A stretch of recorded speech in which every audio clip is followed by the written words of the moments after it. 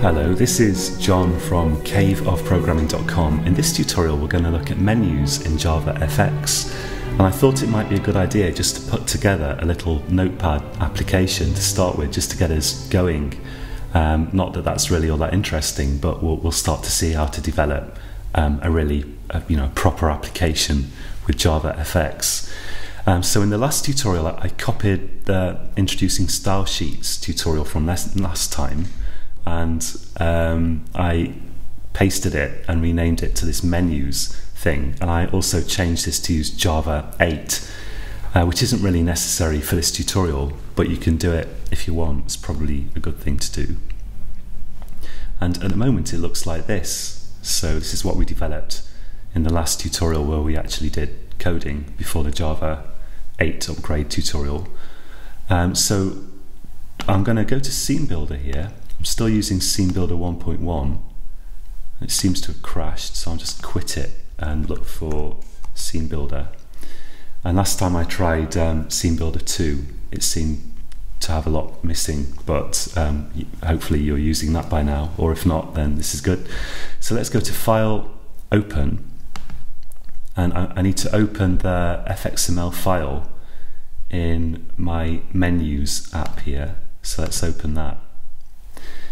And I'm going to delete some of what I previously created. Let's delete the button here, delete. Let's select the label here and delete that. And I'm going to use a text area. Let's scroll down here and look for controls and text area. And I'm going to drag that into the middle position in my border pane. And I'm also going to add a menu here. So let's look for a menu bar, because if you look at the menus on an application, for example, a File, Edit, View menu, File, Edit and View, they're all separate menus, but the thing that contains them as a whole is called a menu bar. And if you go to a particular menu and look at the items on it, these are menu items. So that's the terminology. You've got a menu bar containing menus which contain menu items. So we're going to look for a menu bar here. Here it is. And I'm going to drag that to the top position in my border pane. You can only have one thing in this top position.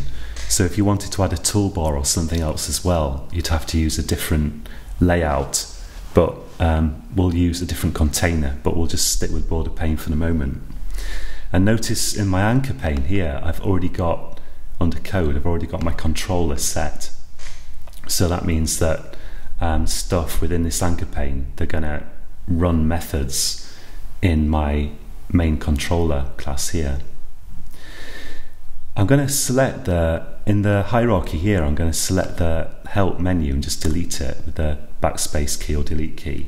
I'm going to do the same for the edit menu, and for the file menu I'm going to expand this, and let's just rename close here, double click it and rename it to exit. So for this tutorial I'm just going to create one menu item, which is going to be file menu exit. And with this menu item selected, I'm going to go to properties here, and I can set an accelerator for this menu item. An accelerator is a key combination that you press that invokes the menu item even when a menu is not visible. So you don't have to open a menu, you can directly invoke the menu item with an accelerator. And that's why it's called an accelerator, because it kind of accelerates your, you can do things really quickly using accelerators. So let's click this down thing by accelerator under properties here with the menu item exit selected. And let's say that we want the control key to be down, and for the main key we want X. That means that Control and X is going to invoke this menu item. And I'm just going to click outside that. Now we can also use a mnemonic, and this is why I upgraded to Java 8, because on my system with this version of JavaFX on this MacBook here, I could not get mnemonics to work. So I'm going to show you what I think you should do to get them to work, but you might find, like me, that they don't work at all for your system, and hopefully this will be fixed in future. I don't think I'm doing anything wrong.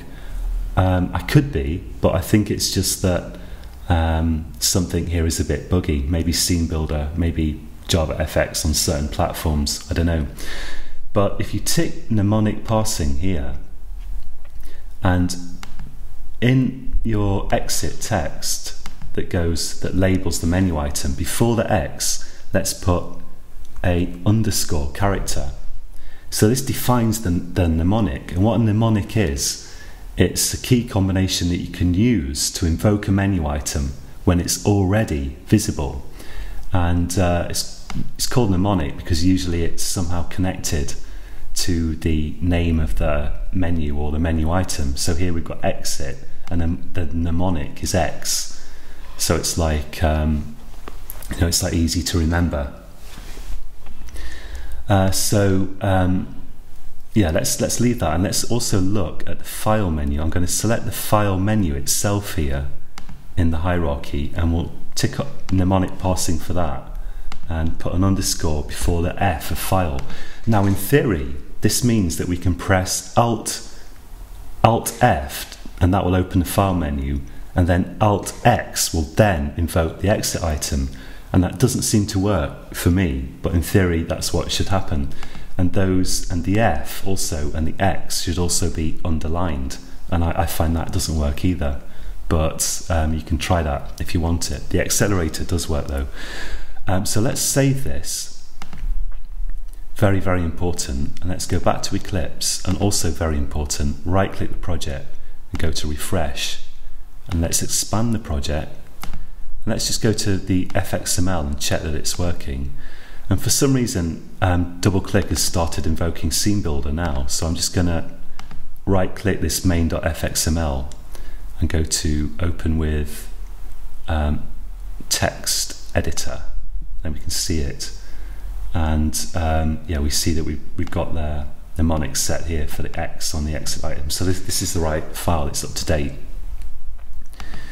Let's go to my controller now. Let's go to the controller. If I go to the main package and main controller.java, which remember was set for the overall anchor pane here, so that we're using this controller for everything in the anchor pane. Let's get rid of show greeting from a previous tutorial. Let's get rid of greeting label here, and let's create a public void do exit. I don't need to pass any parameters to that. And to actually exit the application, I'm going to say platform.exit. I think autocomplete unfortunately seems to have stopped working since they upgraded to Java 8. I'm going to have to investigate that, and I'm going to just add the import there for platform, so javafx.application.platform, and that will quit the whole program. Now finally we can go back to Scene Builder, select the exit menu item and look at code here, and in on action I type the name of that method, do exit. Be careful with the capitalization, of course.